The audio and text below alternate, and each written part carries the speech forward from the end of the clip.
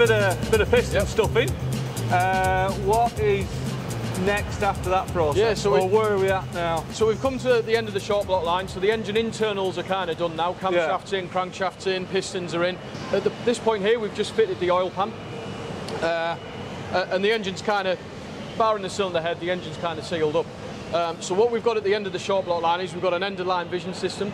So what that does is it checks, various components of where they should be. Things are in the right orientation, things are in the right position, and we haven't missed anything off. So there's a series of cameras inside here, hooked up to a computer system. So when the engine comes in, it reads the serial number. It goes off to the IT system, which says, what should I be, what should I have fitted. Yeah, it knows what spec it's looking for. All that information comes down, and we basically take a load of images and we compare them to a load of saved good images in the system and see what the differences are. And if we get any differences, the engines are rejected, they come into here. The information's presented on the screen behind you, tells the operator what's physically wrong with it, and the operator will go through a repair process and get the engine back into builders. So that's good side over there. That's good side. Bad side over Bad side here. Right. And do you actually get many that come this way, or is it? We do, and sometimes it's due to the complexity of the products that we build. So every engine could be different. So we do find that sometimes we do fit some of the externals. It's more to do with alignment, so we might not have quite aligned something properly. And sometimes it's due to the surface finish on the parts has changed, so the vision system detects it and thinks it's not there when it is there. So we do get a lot of failures, but so a lot of it's kind of something and nothing almost. A lot of it's something and nothing, but it does it gives us protection for the customer that on the off chance we do get something wrong, we know we've got a system there that should capture it. So and will you have a number of these vision systems dotted Yes, throughout? we do. Yeah. So this is the first one we've got. We've actually got one at the end of the long block process. We've got slightly different versions of it on pre-paint. So before we go into the paint booths further down the process, and that makes sure the engine's masked properly before we paint it. Yeah, that's good.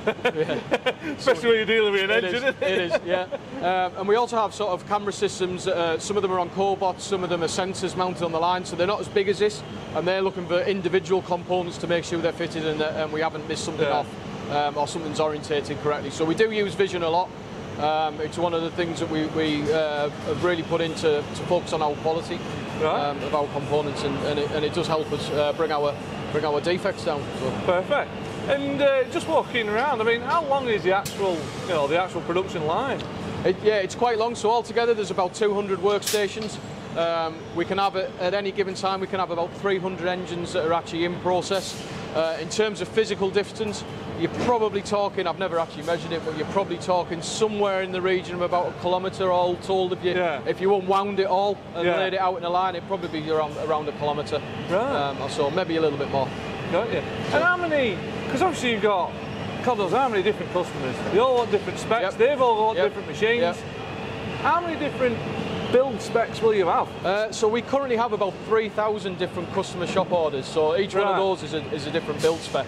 So that's based on we've got the 4-cylinder product, we've got the 6-cylinder B series product, and we've got the 9-litre L series and C series product. So that then goes down into about 3,000 different products. So it's pretty complex. It's pretty complex, but it's what we do. It's what we do. Well, we do a good job of it. So. Yeah, and that's why you have each one has a serial number. Exactly. And all the stations know what's going on. And it's why all the technology's there in the background is to manage that variation. So it takes a lot of setup. But it's when it's working, it's good. It is exactly. That's it. Grand, right? We should move on, eh? Yeah.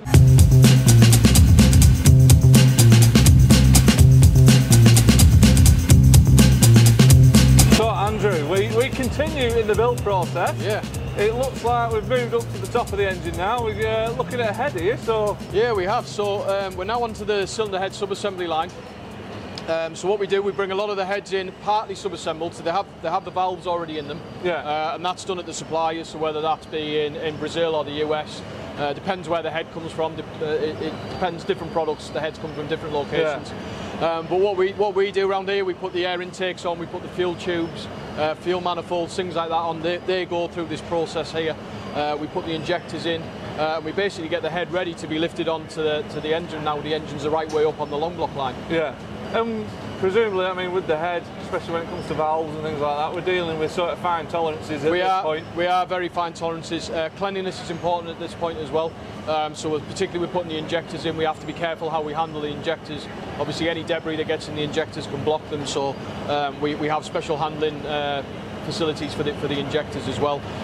And we'll look at the valve lash robot and look at how we set the valve tolerances. We can go there next. Yeah. But yeah, they are very, very fine tolerances within the head. So in the cage behind us, this will be valve lash setup. Yes, it is. That's exactly right. So we've got a spindle, an Atlas Copco spindle on the end of a robot. The way it works, it basically tightens the adjustment screw all the way down. Yeah. And then it backs it off a certain number of degrees based on the thread pitch, and that should give you the gap, and then it sets the locking up on top of that. So it's quite a clever process. Cummins developed it with Atlas Copco, and we've deployed it all over the world at all the different sites that we have. So it gives us a reliable automatic method of setting the valve clearances. Right.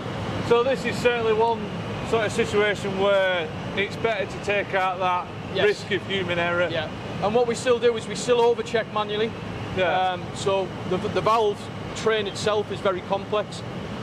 So although we set the valve automatically, what we do is we have an overcheck person in place to make sure nothing's moved during the assembly process. Right. Obviously, if something moves, we could potentially then set the clearance incorrectly. So we recheck all of that with a person to make sure nothing's moved during the process. Right. And what sort of tolerances are we talking in here? I mean, you're talking like sort of down to 0.2 of a millimetre, so it can go. So it's very, very, very tight tolerances, and then we've got to be accurate in it. Yeah. So yeah. You mentioned before this is a machine that you developed with Atlas Copco. Yeah, that's right. Do you find yourselves developing a lot of machines, a lot of processes with other parties? Yeah, we do. So, I mean, obviously we use a lot of standard components. In the background here with Fanuc robots, and generally most of the robots we use around the site are Fanuc, with the exception of the paint robots.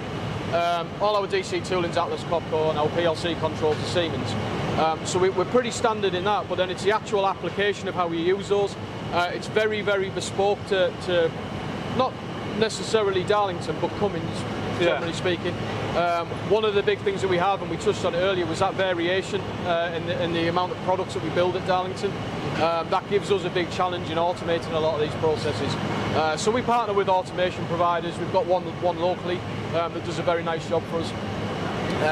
And we develop these systems in conjunction, our engineers and their engineers, and we do a pretty good job with it.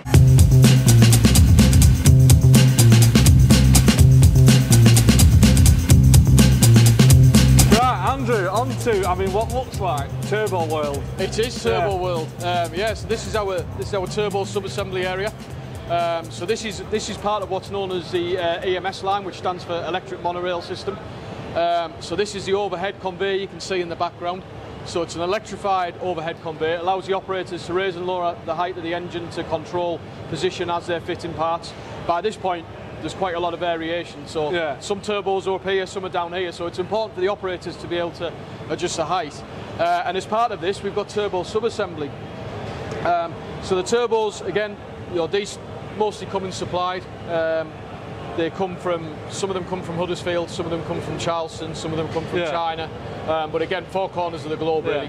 Well, wherever they come from, will they be Cummins own companies? They're Cummins Hull set, for example, so that's a Cummins company. They're all Cummins turbochargers, So these come in as a variation as well. Again, significant variation. They come in, mostly assembled. It's an assembled turbocharger. It runs. But there's still an amount of sub-assembly that needs to be done, and a lot of it's things like oil feed pipes and stuff like that, wiring harnesses, things that are bespoke to the customer and bespoke to where it's going to sit on the engine. Because they can only be standard so far, can't they? And then it has to fit and match. And when you've got 3,000 different customer orders, there is quite a lot of variation. So they're sub-assembled on these benches and jigs behind them. You can see a variety of electronic tooling there.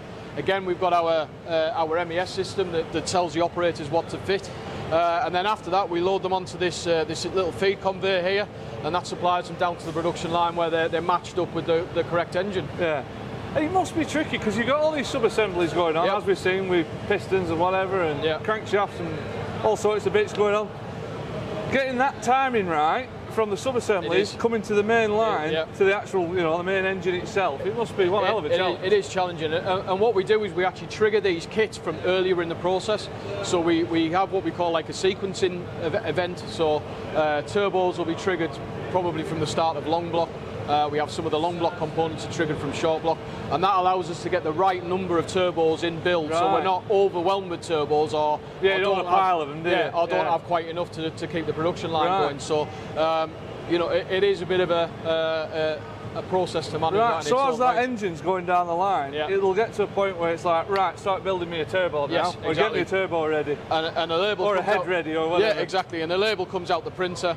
The operator, the turbo will be here ready. It's also already told the warehouse, bring that turbo through, and the operator can scan it into the MES system, build it up, and then drop it onto bit of a kitchen style, isn't it? You get your order coming in. And yeah, it is. It's exactly like that. So, you know, the good processes. These are the kind of processes that happen in the background that really help us stay efficient and stay ahead of the game.